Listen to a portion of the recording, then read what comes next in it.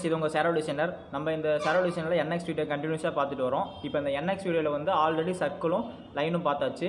இப்போ இந்த வீடியோவில் வந்து நம்ம ப்ரொஃபைல் டூலை பற்றி பார்க்கலாம். ப்ரொஃபைல் டூலுங்கிறது ஒன்றும் இல்லை, சேம் லைனு ஆர்க் மாரி தான். லைனுங்கிறது பார்த்திங்க அப்படின்னா ஒரு பாயிண்ட்லேருந்து இன்னொரு பாயிண்ட்டை ஜாயின் பண்ணுறதா வந்து லைனுன்னு சொன்னோம். அதே ப்ரொஃபைல் டூல் பார்த்திங்க அப்படின்னா ஒரு லைனாகவும் இருக்கலாம், இல்லை ஒரு ஆர்க்காகவும் இருக்கலாம். அதை வந்து கண்டினியூஸாக ஒரு சீரியஸாக வரைஞ்சிட்டு போடலாம். அதாவது சிம்பிளாக சொல்லணும் அப்படின்னா ஒரு பாயிண்ட்லேருந்து இன்னொரு பாயிண்ட்டு வரைஞ்சி அதை ஒரு லைனாக ஜாயின் பண்ணிடுவோம். திரும்ப எண்ட் ஆஃப் த பாயிண்ட் எது முடியுதோ அதே வந்து பிகினிங் ஆஃப் பாயிண்ட்டாக எடுத்துக்கும். அதான் வந்து ப்ரொஃபைல் டூலுங்கிறது. இதை தெளிவாக சொல்லணும்னா வாங்க வீடியோக்குள்ளே போகலாம். ஃபஸ்ட்டு நான் ப்ரொஃபைல் டூல் ஐக்கானை கிளிக் பண்ணிக்கிறேன். ப்ரொஃபைல் ஐக்கானை கிளிக் பண்ணிட்டேன். கிளிக் பண்ண உடனே ஸ்டார்டிங் பாயிண்ட் கேட்குது. நான் ஃபஸ்ட்டு ஒரு பாயிண்ட்டை கிளிக் பண்ணுறேன். என்னோடய ஃபஸ்ட் பாயிண்ட் கிளிக் பண்ணிவிட்டேன். லைனை இப்போ லைன் எந்த இடத்துல முடியணும் அப்படின்னு சொல்லி என்னோட செகண்ட் பாயிண்ட் கொடுக்குறேன்.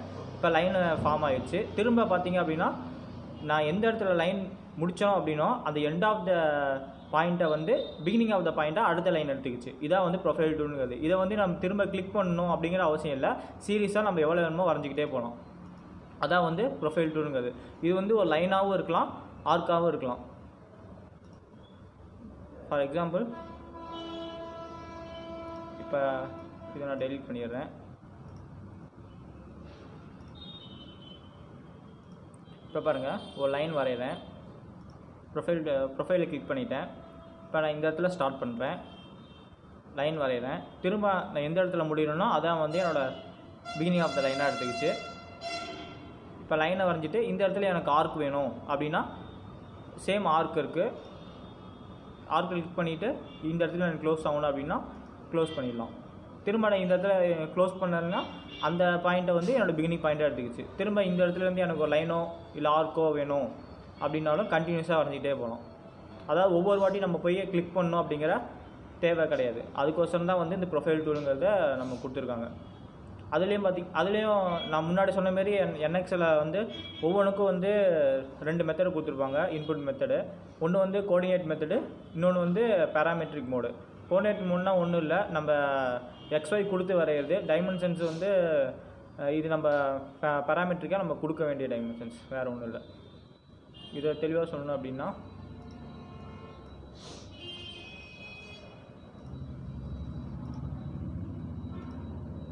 ப்ரொஃபைல் கிளிக் பண்ணிட்டேன். இப்போ XYயில் இருக்குது. இப்போ XY கிளிக் பண்ணோன்னே எனக்கு இங்கே X டைரெக்ஷன்னா Y டைரெக்ஷன்னு கேட்குது. இப்போ நான் Xல 0 கொடுக்குறேன், டேபு Yல 0 என்ட்ரு கொடுத்தேன் அப்படின்னா எனக்கு ஃபஸ்ட் பாயிண்ட் வந்துடுச்சு.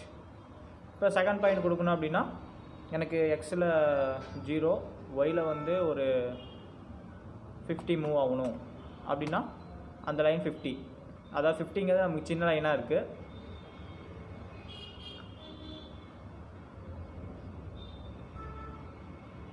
ஓகேங்களா, 50க்கு மூவ் ஆயிடுச்சு. திரும்ப இங்கேருந்து நம்ம மூவ் ஆகணும், திரும்ப இந்த இடத்துல வந்து சம் டிஸ்டன்ஸ் மூவ் ஆகணும். இப்போ நான் இதை பேராமெட்ரிக்காக கொடுக்குறேன்.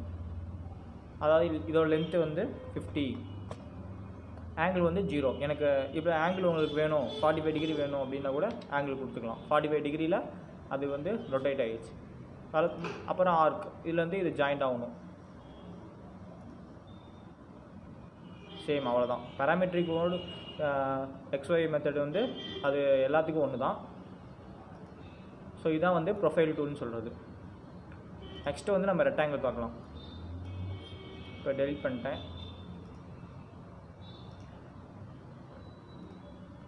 இப்போ ரெக்டாங்கிளில் பார்த்தீங்க அப்படின்னா NXல வந்து 3 டைப் கொடுத்துருக்காங்க. ஒன்று வந்து 2 பாயிண்ட்டு, 3 பாயிண்ட்டு, இன்னொன்று பார்த்தீங்க அப்படின்னா centre rectangle. 2 point ரெக்டாங்கிள்னால் starting point ஆரம்பித்து 2 பாயிண்ட் ரெக்டாங்கிள்னால் ஒரு பாயிண்ட்டை கிளிக் பண்ணிவிட்டு ஸ்டார்டிங் பாயிண்ட் கிளிக் பண்ணிவிட்டு எண்ட் பாயிண்ட் எங்கே முடியணும் அப்படிங்கிறத ஃபிக்ஸ் பண்ணுறது தான் வந்து 2 பாயிண்ட் ரெக்டாங்கிள்.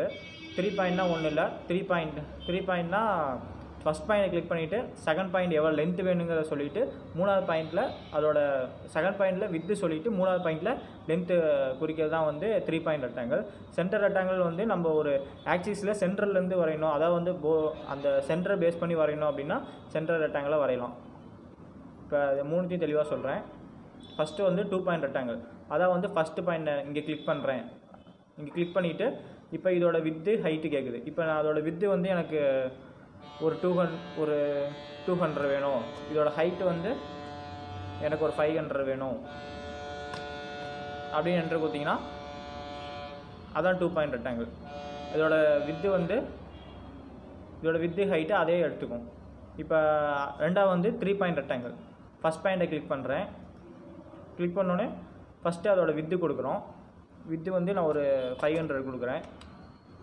இப்போ வித்து கொடுத்தோன்னே எனக்கு ரெண்டாவது பாயிண்ட்டு கிளிக் ஆகிரும். இப்போ மூணாவது ஹைட்டு வந்து ஒரு 50 கொடுக்குறேன். எனக்கு ஆங்கிள் எதுவும் வேணாம். ஸோ இதோட வித்து 50.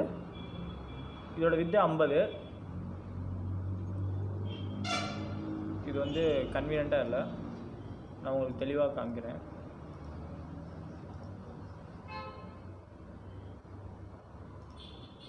ஸோ இது சின்னதாக இருக்கனால உங்களுக்கு தெரியல. இப்போ நான் சேம் 3 பாயிண்ட் உங்களுக்கு சொல்கிறேன். ரெக்டாங்கிள் கிளிக் பண்ணிக்கிறேன். இப்போ 3 பாயிண்ட்டை கிளிக் ஆகிடுச்சு. ஃபஸ்ட் பாயிண்ட் வரைகிறேன். இப்போ இதிலேருந்து வித்து, இதோட வித்து வந்து நான் ஒரு 5000 இதோட வித்து நான் கொடுத்துட்டேன். இப்போ இதோட ஹைட்டு, இப்போ இதான் வந்து 3 பாயிண்ட் ரெக்டாங்கிள் சொல்கிறது. அதாவது ஃபஸ்ட் பாயிண்டை கிளிக் பண்ணிவிட்டு செகண்டு அதோட வித்து, மூணாவது அதோட ஹைட்டு. சேம் அதே தான் வந்து பேராமெட்ரிக் மோடு அதே தான், XY மெத்தடு அதே தான், எல்லாமே காமன் தான்.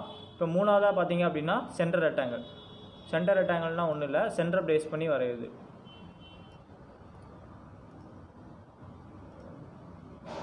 ஸ்கெட்சு. ஓகே, இப்போ நம்ம சென்டர் ரெக்டாங்கிள் பார்க்குறோம். சென்டரை கிளிக் பண்ணிக்கிட்டேன். சென்டர் ரெக்டாங்கிள்னால் ஒன்றும் இல்லை. இப்போ எனக்கு இந்த ஆக்சிஸ் சென்டராக வேணும் அப்படின்னா இப்போ சென்டரை கிளிக் பண்ணிக்கிட்டேன். இப்போ இதோட வித்து எவ்வளோ வேணுங்கிறத கொடுத்துட்டேன். இதோட ஹைட்டு அவ்வளோதான். இதோட சேம் தான். நம்ம 3 பாயிண்ட் மாரி தான் இது வரைவோம். ஆனால் இது பார்த்தீங்க அப்படின்னா சென்டரை வந்து பேஸ் பண்ணி வரைகிறது தான் வந்து இந்த சென்டர் ரெக்டாங்கிள்னு சொல்கிறது. அவ்வளோதான். பாக்கி அடுத்த வீடியோவில் வந்து நம்ம அடுத்த கமெண்ட்டை பார்ப்போம். இந்த வீடியோ பிடிச்சிருந்தால் லைக் பண்ணுங்கள், ஷேர் பண்ணுங்கள், கமெண்ட் பண்ணுங்கள். தேங்க்யூ.